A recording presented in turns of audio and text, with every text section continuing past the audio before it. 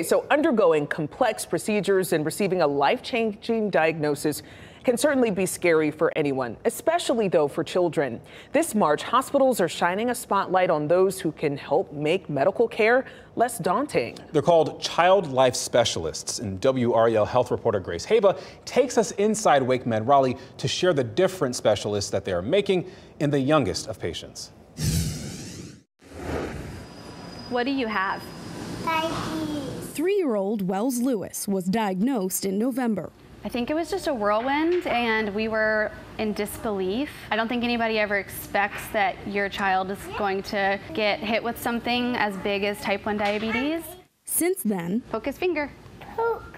the little adventurer and his family have had to adapt to a new way of life. We tried to just use as simple of terms as we could, and I think it was difficult because we were learning ourselves. During their first trip to the hospital, the family was introduced to Wake Med's team of child life specialists, using stuffed animals and toys made to look like insulin pumps and other diabetic supplies. The specialist explained the diagnosis to Wells. Get ready, dinosaur. In a way he could understand. Play is the language of children. So we promote and protect emotional safety for children that are in duress, which really minimizes the both immediate and long-term effects that hospitalization can have. The specialists are available for free to families and departments across the hospital to explain a wide range of diagnoses and procedures. We are focusing on preparation, coping, and play, providing opportunities for self-expression,